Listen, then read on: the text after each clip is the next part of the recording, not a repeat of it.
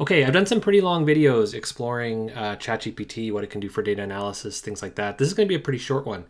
3 reasons your custom GPT is not working and how to fix them. So I've become a bit obsessed over just the last couple of weeks with custom GPTs, this idea that you can kind of create your own little version of ChatGPT that does a specific task. And in particular, because I'm a teacher, I've been experimenting with, can I make a GPT tutor? Can I upload my course materials to ChatGPT, tell ChatGPT that I want them to answer students' questions based on what I teach in class? A lot of you might be in a similar situation with your GPTs. Maybe you're not a teacher. Maybe you're trying to upload a bunch of company policies to a GPT. So if people have questions about company policies, they can get them answered. Maybe you're uploading a bunch of style guides to GPT so that when you're getting it to write reports, it's following particular styles or conventions of your organization or your profession. So typically what you're doing in these situations is you're giving ChatGPT specific content that you then want it to reference when it's responding to things. And crucially, you're often wanting it to refer more or even exclusively to the content you've uploaded and not to its general knowledge base of everything that it's ever learned and been trained on. And I've come across 3 things that seem to sort of get in the way of that working properly, and at least initially, ways to fix those 3 things. I'm gonna have a lot more to say about custom GPTs in the months to come as I play around with this a little bit more, but I wanted to share these 3 discoveries with you now. So the first thing is, how many files can you upload to a custom GPT? So I couldn't actually find any official documentation on this.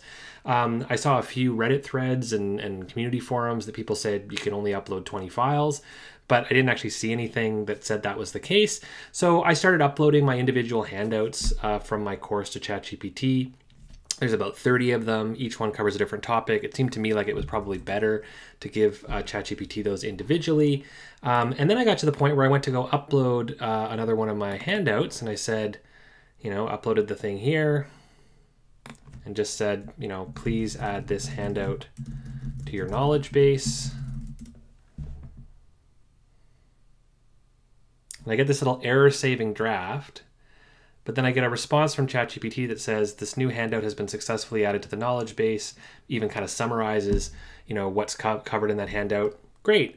But then I would test out ChatGPT and I would ask it a question about that handout, and it seemed to not know anything about that handout. It still knew everything about all the handouts I'd uploaded before that one, but that one seemed to have not kind of registered. So I tried again and it wouldn't work, and I tried again and it wouldn't work. And the key thing here, and if you try to update this ChatGPT, you'll see it again, is this error-saving draft. This is not great UI. I wish ChatGPT didn't do it this way. I wish ChatGPT would just tell me, you've reached the maximum number of files you can upload to a custom GPT. This magically happened on handout number 21, but it didn't. Instead, it just said error-saving draft. When you see error-saving draft, it means you've hit that maximum, and it does indeed appear to be 20 files. So that means what you may have to do is try to find a way of combining multiple smaller files into a bigger file, into a big Word document, into a big PDF, because 20 files is the maximum, but the only way you're going to know that is when you see that error, and it's not going to become part of your custom GPT. So the second thing I've run into as a major problem with making custom GPTs, and that you might not notice at first, is that when you're building the ChatGPT, you're actually using ChatGPT to build your own custom GPT, and it's not programming or anything like that. You're just having a conversation. So you maybe upload some files that you want it to use. You tell it how you want to use it. You sort of give it some instructions like, please, reference the handouts when giving an answer, including the titles. And you'll see here that, it's saying, got it. I'll make sure I reference the handouts and titles when answering your questions. Feel free to ask and I'll pull in the relevant information. And then you might find that it's not doing what you told it to, right? Like you just said, great, I'll do that, but then it doesn't actually do it. And what's missing here, and you'll notice it here, is it's not updating the GPT. So when it's actually updating the behavior of the GPT, you'll see this little kind of wrench icon going grr, grr, grr, and sort of making sure that it changes the behavior of the GPT. And for some reason, I don't know if it's a glitch or whatever, very often when I'm giving it multiple instructions, I'll just sort of notice you're not actually updating. And I don't know why that happens. Sometimes getting out of it, going back in, it'll do it again. But I've also found sometimes I can just sort of say, did you update the GPT? And then you'll get the little icon updating the GPT. And until that happens, whatever instructions you've given, whether it's use this tone, reference these files, make sure you start every answer with the following text, make sure you end every answer with the following text, will not actually register. I don't know why that happens, but it seems to happen with some regularity, especially when you're constantly kind of trying to refine and tweak your GPT. So look for that gear icon. If you don't say it, tell GPT, hey, update the GPT. You'll see the gear icon, and then the behavior should be registered in the GPT instructions. Okay, I've saved the best or worst, depending on your perspective, for last. Often when you're building a custom GPT, and certainly it's the case for me where I'm trying to build a GPT that is based on hundreds of pages of class materials, I want ChatGPT to reference those course materials. That's the whole point.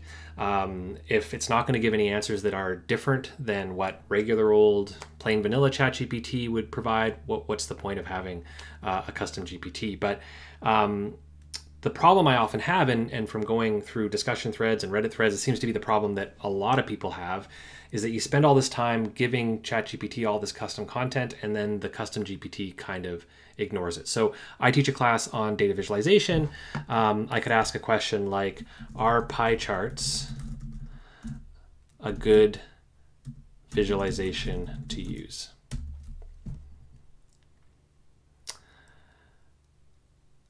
Okay, and it gives this answer. Pie charts are generally not recommended for data visualization. According to the data visualization handout, they're considered one of the most problematic chart types. Not a bad answer, but it seems like it could be just sort of a generic answer, and it's sort of just referring to data visualization handout, which seems a little bit vague. I'm going to try something else that's maybe a little bit more specific, like what's the best way to download data from Statistics Canada? This is something specifically I talk about in my class. The handouts I just uploaded have page after page of the specific steps. Let's see how it does. Okay, what you saw there is very, very briefly, it came up searching my knowledge, okay? And what it's done here is it's given a proper, pretty good response based on what is in the handouts. But what you'll see is that very often, when you ask your custom GPT a question, that little searching my knowledge will not come up. And that searching my knowledge, as best as I can tell, is doing a live on the fly search of the materials that you have uploaded. And if it's not doing that, very often the responses that you get will be generic responses, almost identical to what you would get in a regular ChatGPT, not in any way referencing the files that you've uploaded, which is obviously a problem if the point is I want this to kind of almost be like a tutor for my class and the way that I teach these concepts. Or, you know, if you've uploaded your employee handbook and you want the answers to be about what we do at our organization, not, you know, what we do generally in organizations. And you can often test this out by asking sort of more generic questions where I think ChatGPT is more likely to go to its general knowledge base. So let's try something like, what are the best types of charts to use?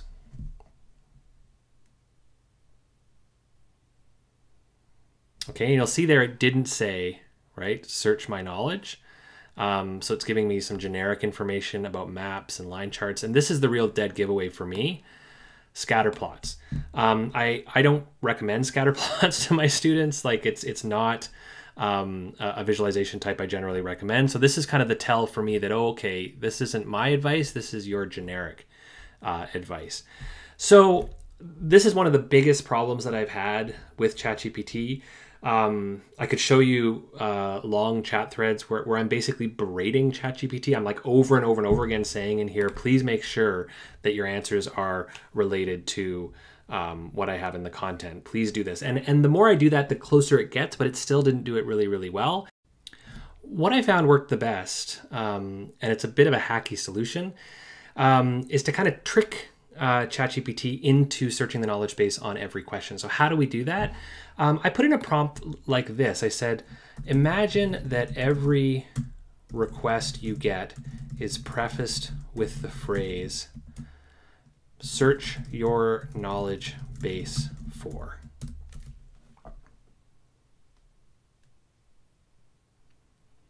Okay, and it's saying it's going to do that. But again, you may have noticed, right, it didn't actually update the GPT. Let's make sure it's doing that. You know, did you update the GPT? Okay, and now I'm going to ask it a question that is pretty generic, but has a pretty specific answer in my course materials. I give students a handout on why it is we visualize data, but you can imagine getting a very generic answer to that as well. So I say, why do we visualize data?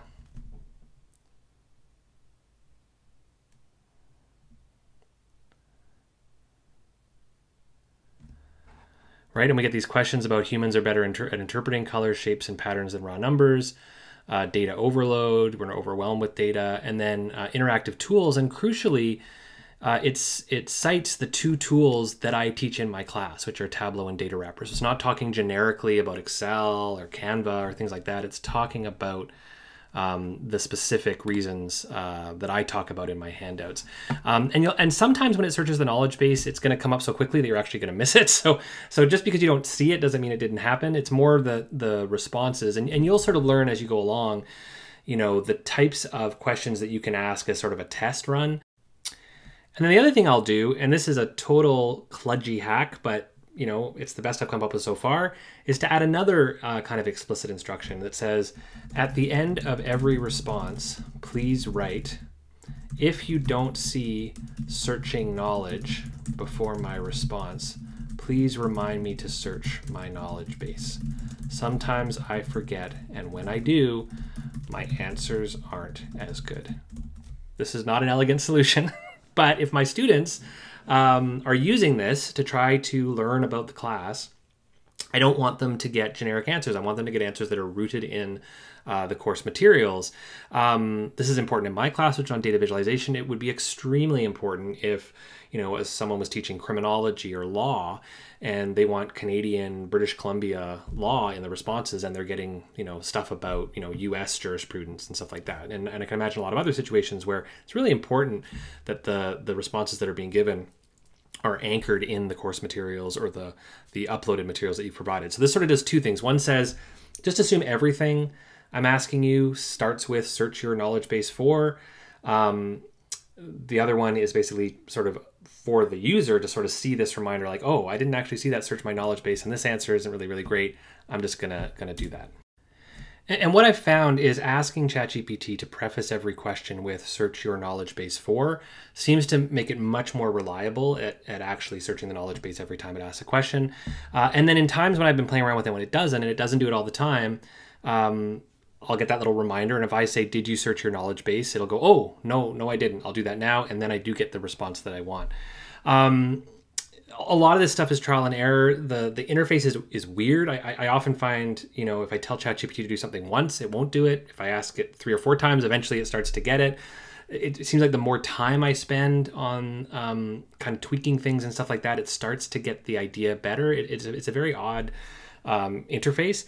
As I say, I'm working on these custom GPT projects over the next few months. I'm going to have a lot more things to post. I've been sort of experimenting with what's the best file format for uploading things. When you have a really, really big file, how do you help ChatGPT navigate that content in a way that's productive?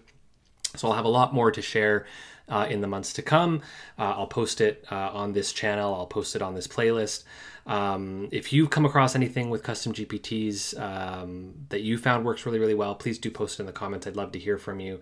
And I'll look forward to exploring more of this with you in the future. But those are the 3 things to really watch out for. Watch out for that error message when you've uploaded too many files. Make sure that it actually is updating the GPT every time. Sometimes it says it is, but it's not. And then really sort of tweaking the instructions so that you're making sure that it is actually searching your knowledge base, if that's what you want your ChatGPT to do. If your ChatGPT, custom GPT, is meant to kind of access a specific set of knowledge each and every time, telling ChatGPT to do that, and then maybe even adding some sort of boilerplate thing to every response, telling your user, hey, make sure I did that. So hopefully this has been helpful. I look forward to hearing how you've been using custom GPTs, and I'll be posting lots more in the months to come.